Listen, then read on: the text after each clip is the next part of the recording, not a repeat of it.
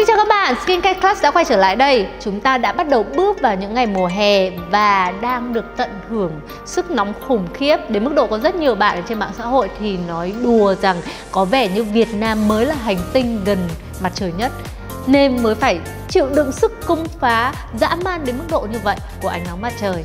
Và vào mùa này thì ngoài việc chống nắng sẽ có một chủ đề mà rất nhiều các bạn quan tâm, đó chính là dưỡng trắng. Nhưng mà nói về dưỡng trắng thì có hai thuật ngữ mà em thấy là chúng ta vẫn còn khá là nhầm lẫn với nhau. Đó chính là trắng da, skin lightening, và làm sáng da là skin brightening. Nói về chủ đề này thì chắc chắn là phải nhờ đến những chuyên gia để có thể giải thích chi tiết cho chúng ta, cũng như hướng dẫn làm nào để làm trắng da và làm sáng da. Nhưng trước khi bắt đầu, các bạn nhớ là đừng quên subscribe YouTube channel của Happy Skin để cùng chào đón những vị khách mời rất đặc biệt của chúng ta và cho Emmi thêm động lực để làm tiếp những video clip tiếp theo nha.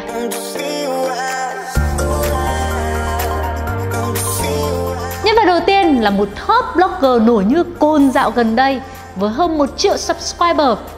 Xin giới thiệu chị Khá Trắng. Xin chào chị Khá Trắng. Câu hỏi đầu tiên mà em muốn dành cho chị đó là theo chị thì thế nào là trắng da? Em này hỏi gì mà kỳ thế? Làm trắng với cả sáng, hai chỗ đấy có liên quan gì đến nhau đâu. Nghe đã biết là khác nhau rồi còn gì nữa. Này em có phải là beauty blogger thật không nhờ mà hỏi kỳ à? Mà trước khi bắt đầu cho chị hỏi chút này, bật điều hòa lên được không? Sao ở đây nóng rồi?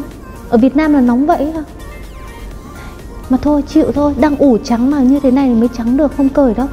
Thôi thì em đã hỏi thì chị cũng trả lời là về mặt hiểu nôm na làm trắng da, tức là mình thay đổi màu sắc của da. Ví dụ như là em đang đen tự nhiên thì em trở nên là làm sáng hơn, em có một cái nước da trắng hơn. Còn nếu mà hiểu về mặt khoa học ấy thì làm trắng da tức là cơ chế chúng ta sử dụng những thành phần mà có khả năng là ức chế việc hình thành melanin. Ví dụ như là ức chế hoạt động của enzyme tyrosinase, đấy là một loại enzyme mà chịu trách nhiệm trong chuyện là sản sinh melanin này. Rồi hoặc là ức chế quá trình vận chuyển melanin lên trên bề mặt da này, hoặc là những thành phần mà thậm chí là triệt tiêu luôn tế bào melanocytes, là tế bào mà sản sinh ra melanin. Từ đó thì chúng ta sẽ có một làn da mà trắng như thuở ban đầu, hoặc là thậm chí là trắng hơn như thế. Thậm chí nó còn kỳ diệu đến mức độ là có thể giải quyết những vấn đề như là thâm, nám, tàng nhan luôn. Từ kinh nghiệm của chị, làm sao để làm trắng da? Nhiều cách lắm chứ. Sản phẩm không kê đơn này, rồi có kê đơn này, rồi kể cả những liệu trình ở spa, ví dụ như là tiêm meso toàn mặt này, hoặc là truyền trắng là truyền vào tĩnh mạch ấy. Nhưng mà nói nghe này, cái liệu trình mà truyền trắng ấy không được cho phép bởi Bộ Y tế đâu, nên là nếu mà giả sử có vấn đề gì ấy, thì dáng chịu. Với các sản phẩm không kê đơn thì cũng rất là đa dạng, có chứa những thành phần mà có khả năng là ức chế việc hình thành melanin hoặc là vận chuyển melanin một cách mạnh mẽ.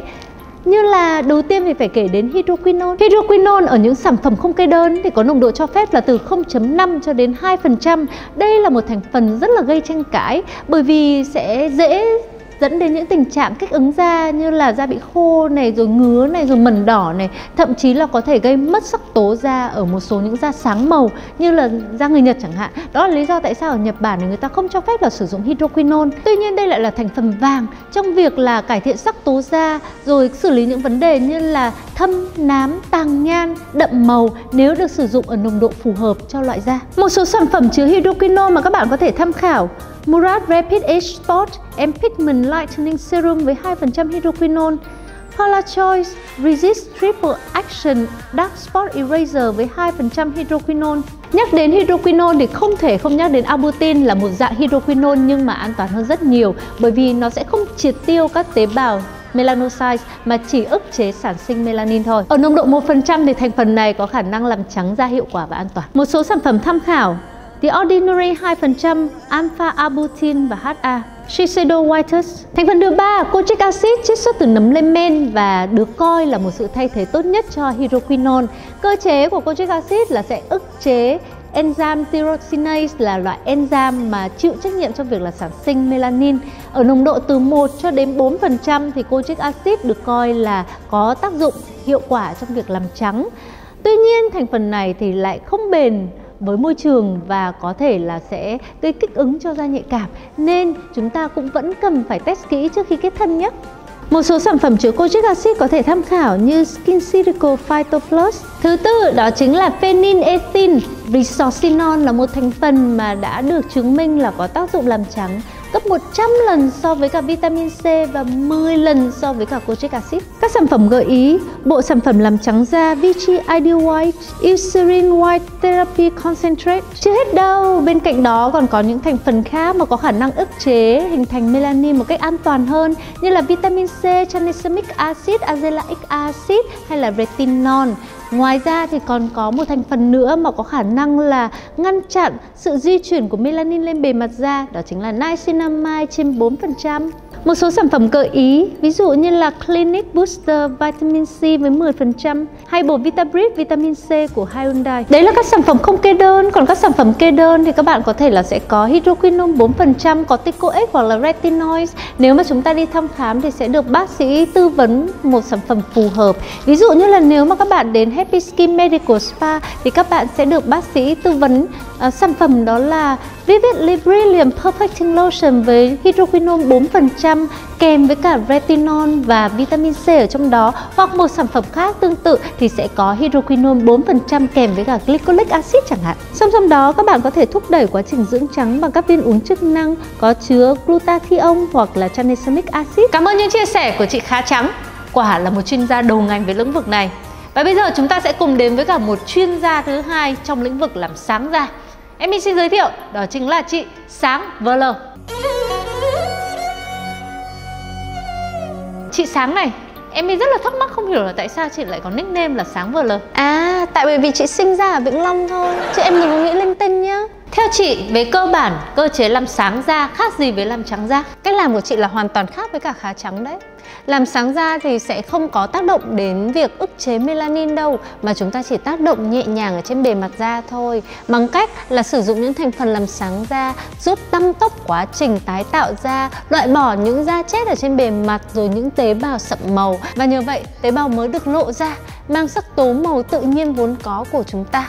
Và da thì sẽ mơn mởn mịn màng sáng sủa. Nó đơn giản làm sáng da, theo định nghĩa của chị, nó giống như là việc tẩy tế bào chết cho da, là giúp da mịn màng và sáng hơn thôi, chứ mà biến da từ da nâu mà thành da trắng là không có đâu nhé. Xin chị hãy chia sẻ những thành phần và những sản phẩm ưa thích của chị để làm sáng da. Các thành phần làm sáng da hầu hết đều có cơ chế là tiêu sừng, tức là nới lỏng liên kết của tế bào chết với bề mặt da, khiến lớp tế bào chết bong ra một cách dễ dàng và nhanh hơn, cải thiện bề mặt da. AHA thì có mandelic acid, lactic acid, glycolic acid, BHA hoặc là polyhydroxy acid hay còn gọi là PHA như là gluconolactone, lactobionic acid, lipohydroxy acid, LHA giúp loại bỏ da chết trên bề mặt và sâu bên trong lỗ chân lông. Retinoids cũng là nhóm chất góp phần đẩy nhanh quá trình loại bỏ các tế bào cũ, từ đó tái tạo lại kết cấu bề mặt, giúp làn da mềm mịn và đều màu hơn. Một số enzyme chiết xuất từ trái cây, ví dụ như là papain. Và đây là list những sản phẩm yêu thích của chị nhé. Paula's Choice Weekly Resurfacing Treatment với 10% glycolic acid, Alpha Intensive Rejuvenating Serum với 14% glycolic acid, Paula's Choice Resist Anti-Aging Daily Pore-refining Treatment với 2% salicylic acid. Và tất nhiên không thể không kể đến bảo bối của chị, đó là mặt nạ Emmi Pore Tightening and Whitening Invisible Mask. Mặt nạ này thì có một phức hợp các loại chất làm trắng, ví dụ như là chiết xuất từ trái seri này, rồi glutathione này, vitamin C này, và còn rất nhiều những chất để cấp ẩm dành cho da nữa. Điều cuối cùng mà chị muốn chia sẻ đó là nếu mà chúng ta muốn da sáng, ngoài việc sử dụng những thành phần mà làm sáng da thì chúng ta nên cấp ẩm đầy đủ, da của chúng ta căng mọng thì nhìn trông sẽ rất là rạng rỡ và không còn bị xỉm màu nữa. Không biết là có bạn nào cũng đã sử dụng mặt nạ này thì hãy comment ở phía dưới cho chị biết nào. Cảm ơn hai chuyên gia, và tổng hợp ý kiến của hai chị thì Emmi sẽ giải đáp một thắc mắc mà rất nhiều các bạn đang quan tâm, đó là ai thì nên làm sáng da, ai thì nên làm trắng da. Theo Emmi thì ai cũng cần phải làm sáng da hết, bởi vì cho dù bạn có một nước da ngăm và không muốn là cải thiện sắc tố da đi chăng nữa thì cũng cần một nước da thật là sáng mịn, rạng rỡ, và sử dụng những sản phẩm có những thành phần tẩy tế bào chết, ví dụ như là AHA, BHA hay là thậm chí là retinol cũng sẽ làm được chuyện đó. Thực sự thì cho dù là retinol có cả hai công dụng là vừa ức chế hình thành melanin và vừa đẩy nhanh quá trình tái tạo da, nhưng Thực sự khả năng làm trắng của retinol thì Emmi thấy là cũng vừa phải thôi. Và các bạn cũng đừng lo là nếu mà sử dụng AHA, BHA hay thậm chí là retinol cũng sẽ khiến là da của chúng ta trắng bệch.